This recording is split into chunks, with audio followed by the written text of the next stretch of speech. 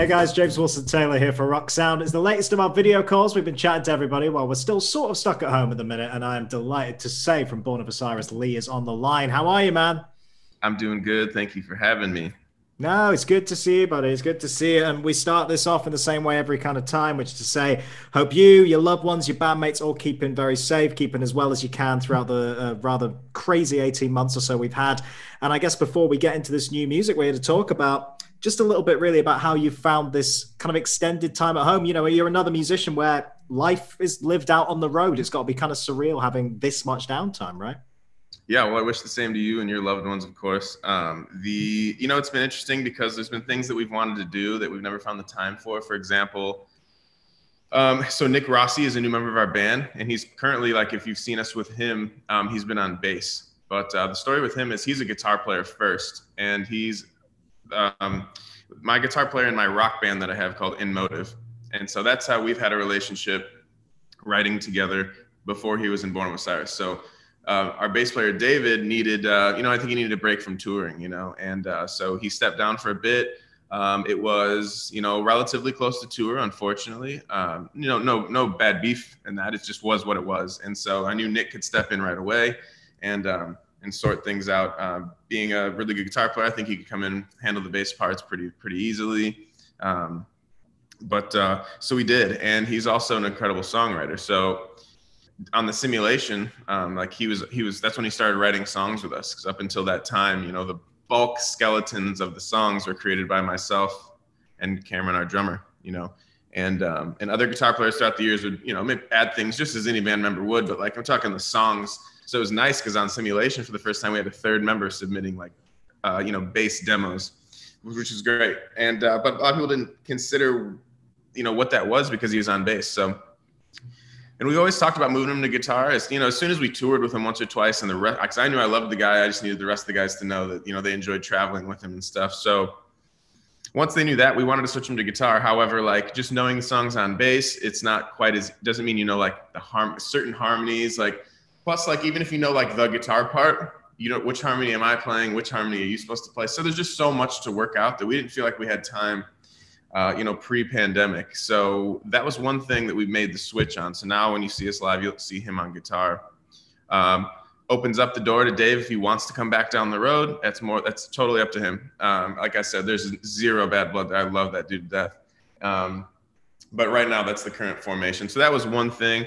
Also, the artwork on this this record, aside from getting way too ahead of myself, but just trying to answer the question, is it's different. So I think we've had one kind of artwork a lot, or two. There's definitely definitive Born of Osiris artwork. And this time with him making the switch of guitar and the pandemic going down, the world feeling like it just went away, and us coming back wanting to make a splash, we wanted to do a new look.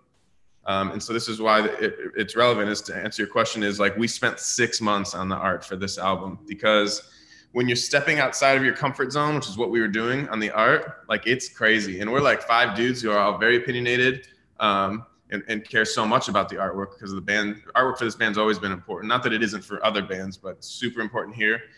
And it took months to find something that each one of us could be I like that. And then we're now we want an Enneagram or whatever it's called, where you can flip it any which way and it says the same thing.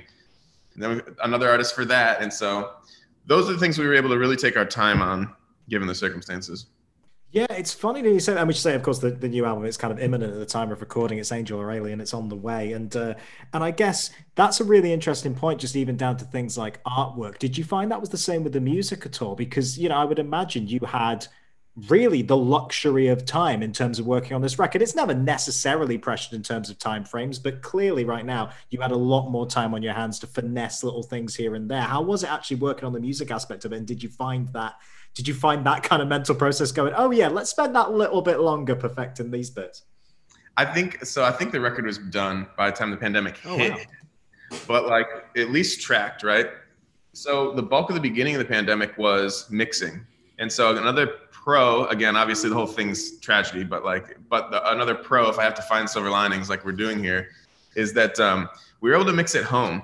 And so often bands will, they'll be in a bus in Europe with their Apple Pods, which sound fine, by the way, that's cool. Or they're just on the road with these travel headphones that they have, or whatever it is. But one plus was wherever we each individually loved to listen to music, that's where we were able to listen and mix this record. So that was a plus. As far as music writing goes, I would say this. So Angel Alien comes out, like a week or something. And we already have probably 8 songs for the next one because of the pandemic. And my second solo album will come out in the fall, announcing soon, I hope. But I already have 6 songs for the third one, you know what I mean? So it's one of those things where, everything felt like it went away, but it's also like when we come back, we're going to keep hitting. It's so nice that it's so nice to hear you kind of. I mean, it's been the case with so many bands as you might imagine, but they really want to hit the ground running with stuff. It's like, yeah, we've had to put pause on things. Let's just get back. Let's just keep doing what we do as much as we possibly can. And let's get into the record a little bit, man. I want to talk a bit about those singles, specifically the title track. Really, I'm always fascinated. I ask everyone about album titles and stuff, and I will ask you that as well. Why did you think that one summed up the record as a whole, but also that title track in general? Putting it out there as a single, kind of as a real marker in the sand, like, yep, this is this era, this is what we're doing now. Tell me a little bit about writing that particular track for this. So writing the track in particular was funny because the whole record was funny, and I'm sure we'll get into it, but like that particular track was the last one because we were like done with the record for the most part.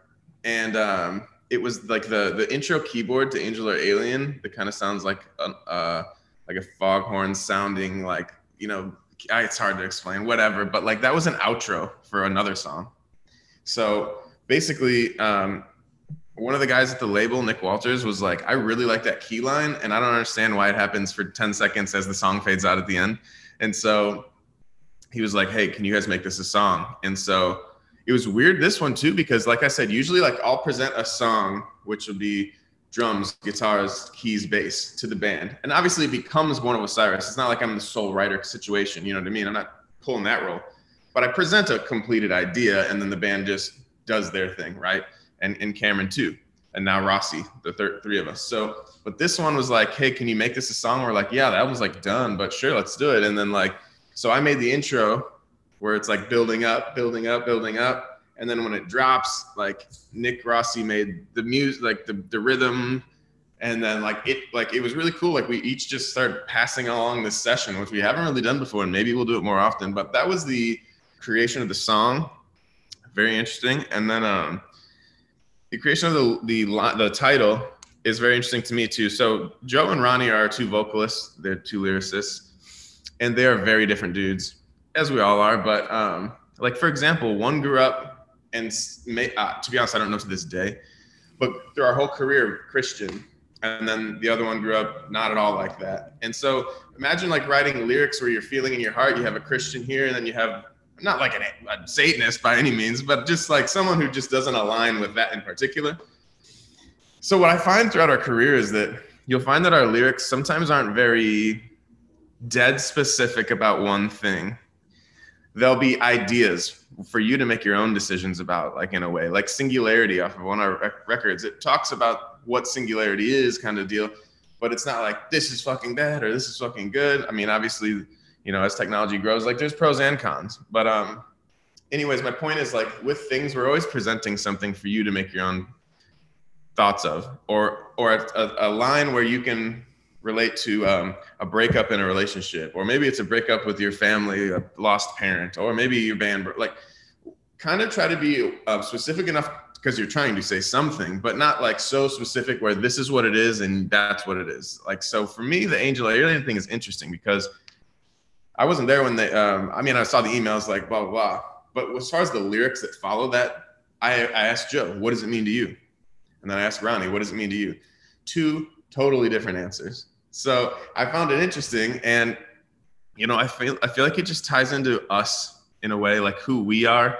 This might not be the answer to what the lyrics to the song are about, but as far as what it means to each of us, it's different. So for me, I find it interesting too, because like you have this alien, and it almost reminds me of like a Ronnie situation. You have this angel, and it's like Joe, who grew up Christian. And then I think it's cool that we have, now there's pyramids on the artwork, which is kind of always a Born of Osiris thing, right?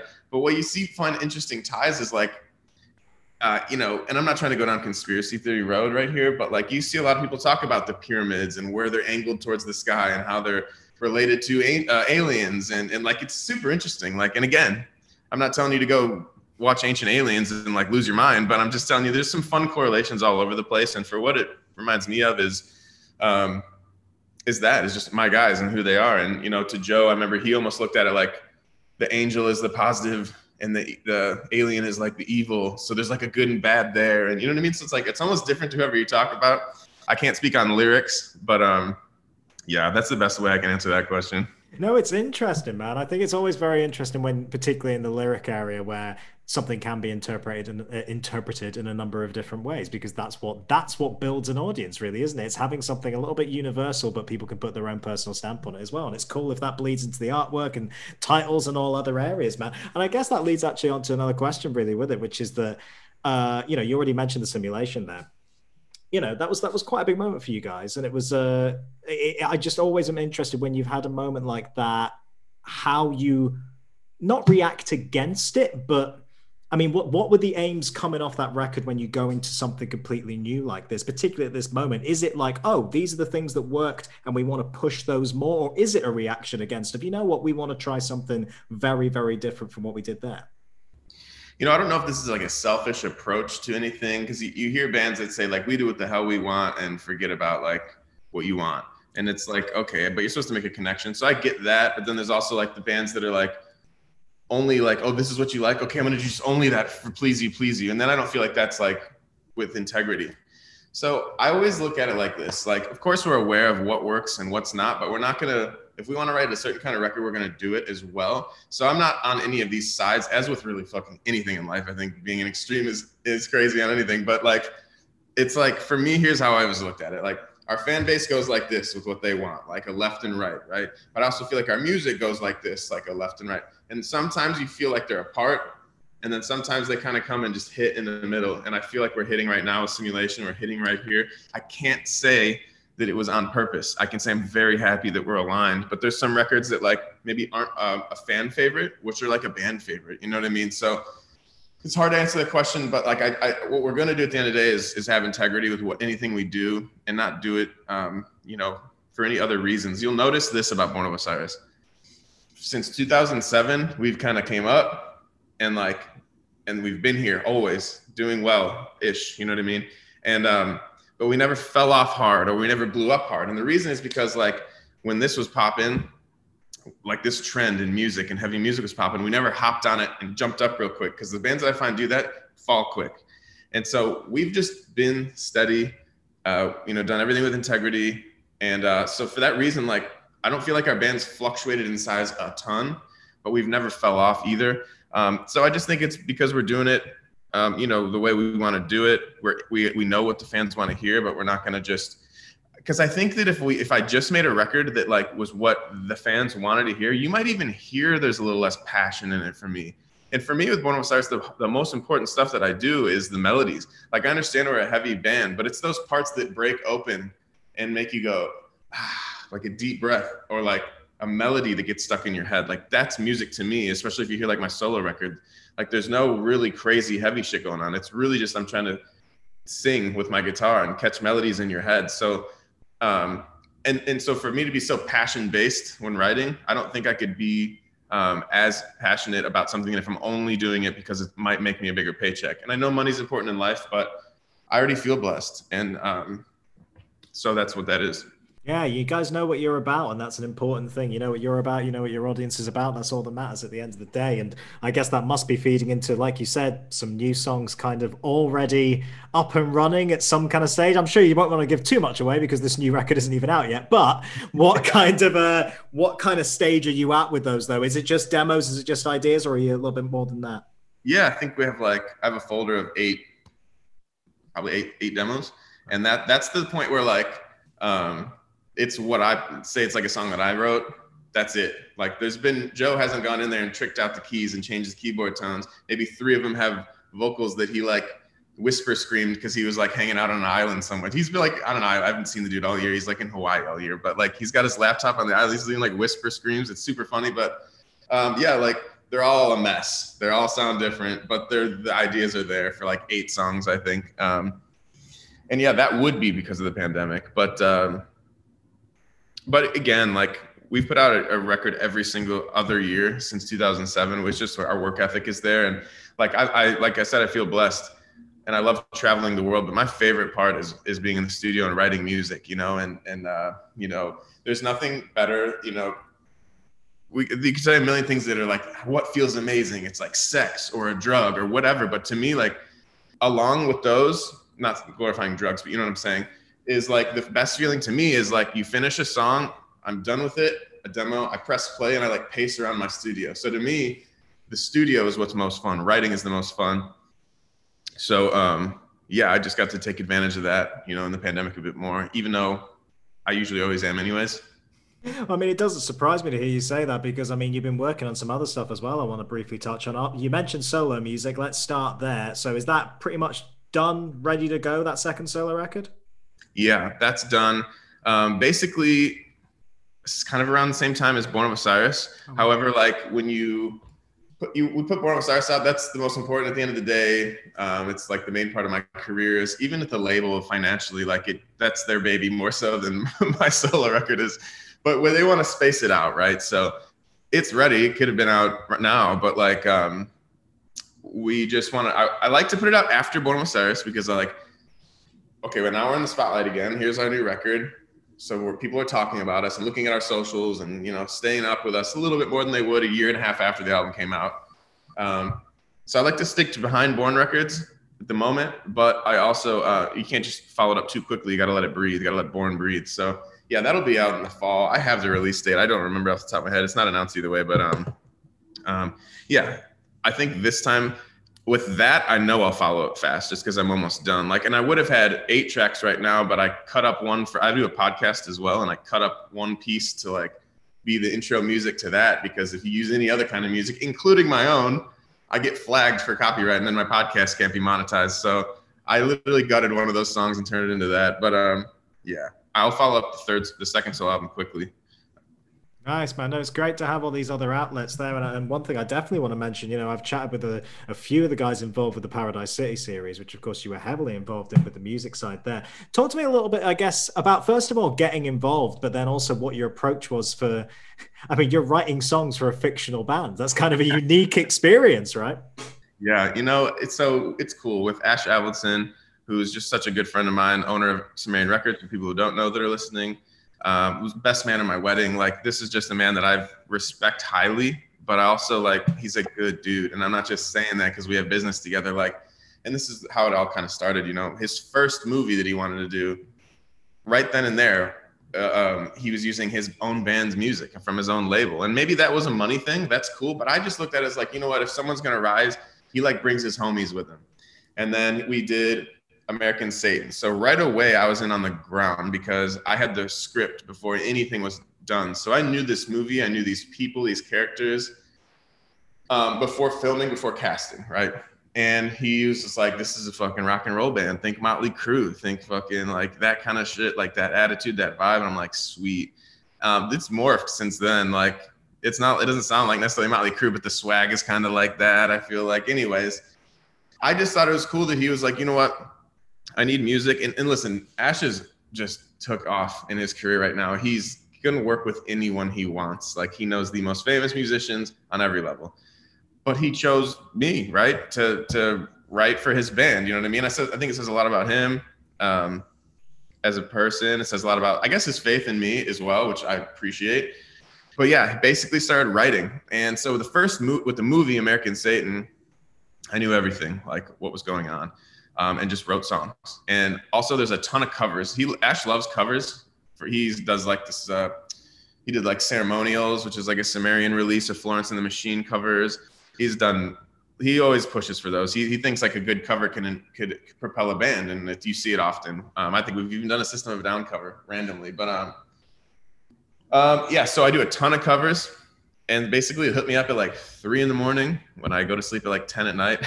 But I'll wake up to a text usually like 6, 7 a.m. when I am waking up. And it's like, hey, I need this. And it'll be this cover of this, or hey, give me a song like this. And so we did that. We made it American Satan. We're the Relentless is the band. We made a record for them. And then he went on to the show. Now the show is a little different. I have no scripts. I had no, so I watched the show for the first time and it was news to me. I didn't know when he was going to use one of my songs, what it was going to be at all. So this time around, but he would give me little details like this. Okay, now there's a girl in the band and she's singing too. Or now, hey, this band has a keyboard player. Can you make sure to go heavy on keys? So that was that. And that was equally as fun. And I got to say, man, like, you know, there's bands, like we're blessed where Born of Osiris is, you know, but like there's bands that pandemic crushed them. And it wouldn't have been easy on us either. But like Paradise City was like my money, like over that last year. And I'm so thankful for it. And, but it isn't about money, but like, it's just really fun. Like I'm in the studio every day, Monday through Friday, 9 to 5. I treat it like a job because that's like when my wife goes to work, right? So it's just easy. And so it's how I can do Born of Osiris, the solo thing, In Motive, Relentless Paradise City, podcast, and then just basically taking care of myself. Like I do like martial arts and, you know, physical activities. So having structure is good for me. It's how I can do all that stuff, but I'm blessed to have it. And it is, I find that one thing will save my ass when I need it the most randomly. This will come in and help me. This will come in and help me. But yeah, blessed to be where I'm at. I hope I didn't trail off there at the end, but that's about that. No. It's interesting, man, because it is, like you say, it's just another great creative outlet to have, and I fully appreciate that's going to be something you enjoy. One more question I do have on that, though, I guess it was how much you actually got to work with the musicians who are playing, I guess, primarily Remington from Palaye, who's providing the vocals for Beersak's character in the show and all that stuff. Did you work much one-on-one with him, or how did that kind of relationship work? It's funny, haven't met him. Oh, really? Still? So yeah, I do drums, guitars, bass, keys. I did harmonica, I think, on one of them, which is quite the learning curve. But yeah, we talk on the internet, and but like some of these things, man, like I did a Disarm Smashing Pumpkins cover, and I tell you what, man, when I got sent the so I actually mixed and mastered that one too, which is super cool because my studio is also a huge part. Actually, I should have mentioned that. It's probably the biggest thing of my income in the pandemic is my studio. But yeah, man, I'll just get things back from Remington. Like, and you know, listen, not everyone like, I'm like, oh my fucking God. But like, man, Disarm, his voice just worked. Because how do you do a Smashing Pumpkins cover and do it justice? It took a voice like Remington's, I think, to do it justice. And I hope that we did. I know they've heard it and enjoyed it and shared it. And that was an honor, man. And also, like, that's another thing. When like I get the call from Ash to say, hey, we're doing Smashing Pumpkins. I signed the band and I want you to do this. Like, that's just such a high honor. And you just want to do the song so much justice. And I did the best I could. And then when I heard Remington's vocals, I was like, oh my God, dude, like you are incredible. And I could just feel the pain in his voice. And oh man, it was special. Yeah. And you got a reaction off Corgan, did you as well? You've heard he approves. Heard he approved. I think I don't know who runs their socials. It might not be him, but they shared it as well. And so that was sweet. Yeah, nice to hear, man. Nice to hear. Well, congrats on that, man. Congrats on all these projects. I'll leave you on this, which is live shows. You know, they're starting to come back. We're all feeling kind of hopeful more and more now that we will get some more and more gigs over the next year or so coming up. I imagine with you guys, with Born of Osiris particularly, with this record, you've got to have moments on there picked out that are just built for live, right? What are the standout moments on that record already that you just kind of can't wait to get out on the stage with? It's funny, man. We're just talking about the set list because we're doing so I'll give you a little rundown of what we're doing. End of July, we're doing Texas. Texas has been open for a while. We could have done it, but you don't necessarily want to be the first one out, and not because of your beliefs. And I understand it's all political now, but my point is this: at the end of the day, you don't want to hurt your fans or cause someone to catch something and give it to a family member, no matter what side of the spectrum you are on vaccines and all that bullshit aside. But we could have done it, but let's just give it time. So the vaccinations are rolled out. There's been concerts in Texas kicking off. That's where I live. I'm in Dallas right now. And but we just need to give it time. But we feel like it's been open for quite a while. We're doing fine over here. So we feel good. So we're doing that end of July as like a CD release run. In the fall, we're going to go to the States, kind of like some of the smaller cities. In the winter, December, I believe, we'll do UK, Europe, assuming I don't know the vaccine rollout there. I don't know whether they're allowing people from other countries, particularly America, who's had a controversial handling of all this, whether we can come. If we can, we'll be there. And then following that, in like late January, February, we're going to do major cities in the US. So we're ready. As far as songs and stuff you're mentioning, it's funny. I was like, yeah, I'm talking to the guys this morning. I was like, I'm going to practice this song today, touch this one up. and I was wrong about the song it was. I said like Oathbreaker, and this on the new record, it's not out yet, but they're like, no, it's Threat of Your Presence. So I can already see that we're like, there's so many live like moments on this that we're just so excited about it. And we, you know how it used to be cool to like have the music stop and then your singer says something and then it just hits or whatever. There's just a few, we've never done any of that intentional, you know, like even like Bow Down, which is like a kind of a more noticeable one in our history. Like it wasn't like, yo, let's say this and then hit the music. It just happened. There's a couple of those on here that we're like excited about again, because those always kind of go over well live. Also, when I mentioned Nick is writing now with us, like he's got this like Lamb of Gotti riffy kind of writing style. So, and Lamb of God's so cool and so cool live. So like there's some of these like guitar riffs that I'm just so excited to play. They just sound nasty. And we're doing like the hard work. This is kind of a dorky, nerdy guitar thing, but you can play something like down, up pick. But if you downstroke the whole thing, it just sounds more angry. There's a little bit more power in the down than there is in the pull of the up. So like we're working hard on like not just playing the right note at the right time, but playing it with the right intention and just making it sound nasty and dirty. And it's fun. So yeah, we're practicing now, and there's just so many things. So Threat of Your Presence, Oathbreaker, those are like really heavy songs that I'm excited to play. I'm excited to do Angel or Alien and White Now because they've gone over really well as far as comments go. I don't think I'm saying that from like a biased point of view. They've just seemingly done pretty well. And there's the last song on our album called Shadowmourn. And so Shadowmourn, in my solo music, I do every instrument, drums, bass, keys, guitar, everything, except for the saxophone, and it's a main instrument on the album. And my friend Adrian, who's the saxophone player from the Mars Volta, does that with me. And we were performing my solo record in LA in January of 2020, right before the world ended. And the guys were recording vocals down the street for the new Born record. And I was like, yo, let's go hit that. And so he came over and played sax on Born, in the Born record. And it's funny, that song I had for Born, I'd already programmed a saxophone, so it was fake. And you couldn't really tell, but like, you know, whatever.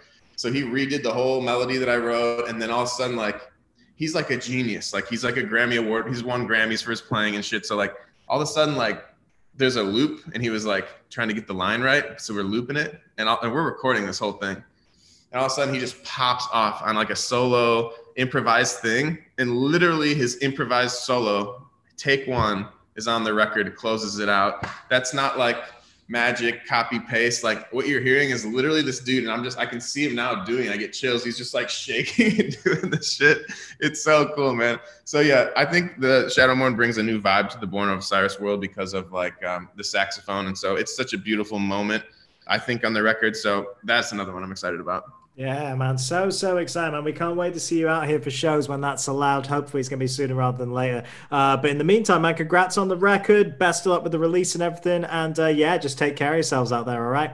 Yeah, thank you so much. I appreciate you for having me. We made it happen. And I'm good about that. Yeah, we made it. We had some tech difficulties beforehand, but we got there. We got there. It's all in the bag. Really nice chatting to you, man. Chat to you again soon, all right? Absolutely. Have a good one.